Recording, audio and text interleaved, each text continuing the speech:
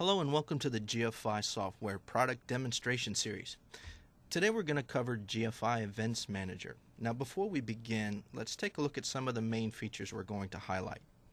We'll look at the general status interface and the information it provides, adding new event sources, managing and creating event processing rules, the event browser, and finally reporting and how that works.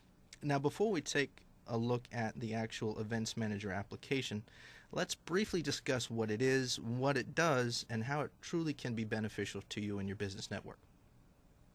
First of all, it provides real-time and complete event log data management. So it integrates very nicely with the existing IT infrastructure, as well as the regulatory operations that occur and the events that are going to be associated with that, and then monitors that information. Finally, it collects that event log data into a consolidated and centralized platform for those various compliances across your network. It also very comfortably reports on over 2 billion log entries with relatively average server hardware. It even works well in highly distributed or closed or secure network environments.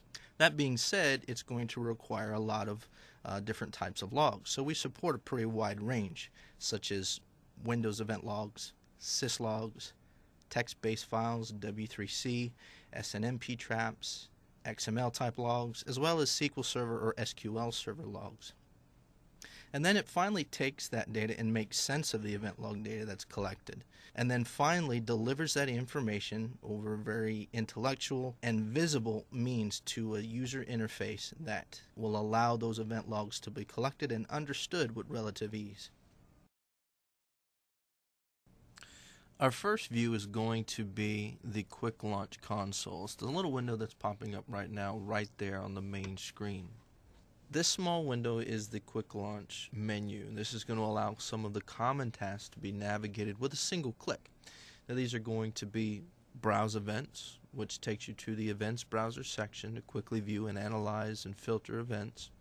The Generate Reports section, which will access the reporting features to instantly or schedule report generation of your important events.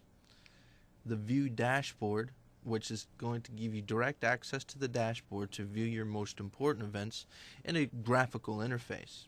And then finally Customize, which will bring you to the customization interface to configure GFI EventsManager settings. First of all, let's take a look at the General tab. So we're going to go ahead and close this first and then look at our General status. We'll focus on this for right now. Now this will provide general information about the EventsManager service status, the database status, as well as the statistics metrics of the main events that are being collected and monitored based on event priority. The next section under the status will be the Job Activity tab. Now from the Job Activity tab, we can see the events collected in real time. This can help us to easily identify any issues that would arise during these event collection processes. It also gives us the progress of any collection or event collection jobs currently in process. The next section would be under the Statistics tab. Now under the Statistics tab, we're shown general event collection metrics, and this is done by count and by time frame based on the event types that we covered earlier in our description. The next section we're going to cover is the Configuration tab. Now, under this section, you're going to see 4 subcategories: event sources, event processing rules, active monitoring, and then finally the options section. Now, under the event sources, here you're going to be able to configure your event sources and then, of course, group them based on their role in the network. You can also perform various actions on those event sources, such as creating or deleting event sources and then the details of those, creating or adding new groups or deleting old groups, creating or deleting rules, also reports for those different types of event sources. Under the event processing rules, here you're going to find the current rule sets for all of the standard events that you can collect from. Now to the right, you'll have the details pane that's going to show details of those specific rules and categories, such as the actual name of the particular rule, the priority that the rule is currently set under, what classification that rule follows, the actions that are going to occur once that rule is triggered, a description of what that rule does, and then finally the last date that particular rule has been changed for that particular event. Under the Active Monitoring section, this is where you can create checks for basic services and resources that follow under various categories. And those primary categories are going to be things like Linux or Unix operating systems, network or internet protocols and services. You also find collections for SNMP, also Windows operating systems. And you can also collect other things for physical resources like CPU usage and disk usage. Finding out if the computer is actually responding or on in the network by doing a ping check. And then, of course, what the physical condition of those disks are. Finally, under your Options section, you can configure main operational components of EventsManager, such as setting the default classification actions for each of those rule sets, changing and modifying specific users or groups, console security and auditing options, specific alerting options for emails or SMS messages that will go out to administrators that would be assigned to take care of any matters if an event or a critical event gets triggered, basic database operations and where those events are stored, and then finally custom event logs. So if you need to create a specific event or a specific rule for an event that gets triggered that may not already be in place, you can create your own. Now, just as a note for you, because so many event logs are being collected, the collection database can become rather large and potentially unstable if we're not careful. So setting up a database rotation is really going to be an easy and recommended way, for that matter, to automatically keep the database reliable and of a relatively manageable size. So to do so, we're going to go over to the File Storage section under Configurations, and then to the right you'll see Configure File Storage. Now once we click on that, we'll go to the General tab, and first we'll give the database a name and then the folder path where it's going to be stored. Then we're going to click on the Rotation tab and then enable database rotation. And once that's enabled, you have the option to select specific rotation options that are going to be used or catered to your needs particularly.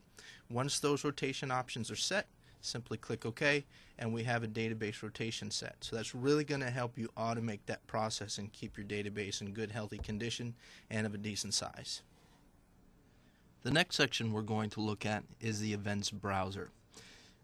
Now here we get a detailed and categorized view of the events that have been collected and stored for the event sources you specified in the configuration section earlier.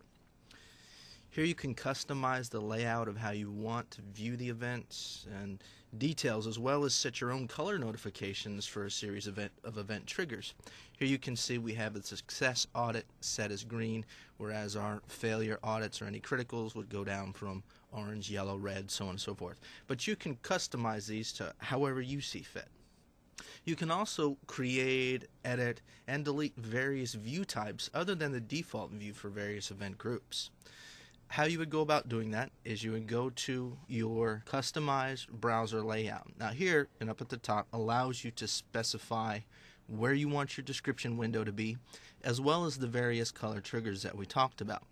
Once you have those in place, simply apply that information or apply that color, and then you're good to go. You're ready to go on your customized event.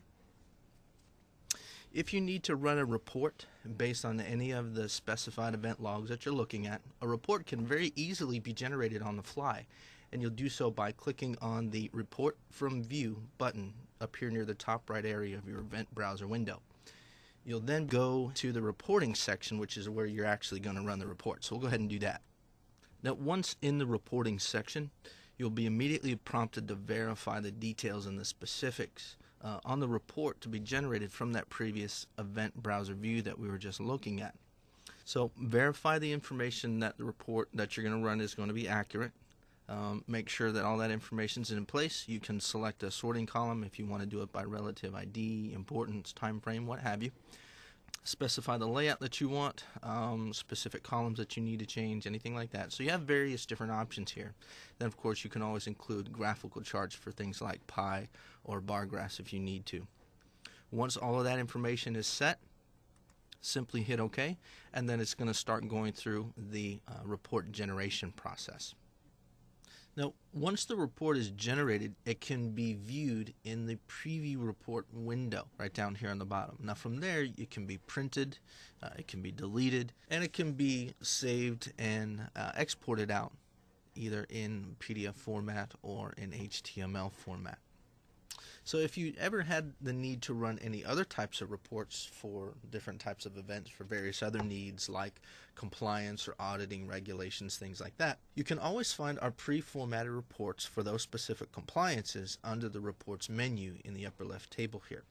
Now, various different types of reports can be generated for compliances such as GLBA compliance, HIPAA, PCI DSS, as well as Sarbanes-Oxley or SOX compliance reports. If you ever need to run any other customized reports or anything like that, you can always find a good list of those reports that are available here, and then many other reports as well. I'd like to thank you very much for spending your time with us today and looking at the GFI EventsManager demonstration.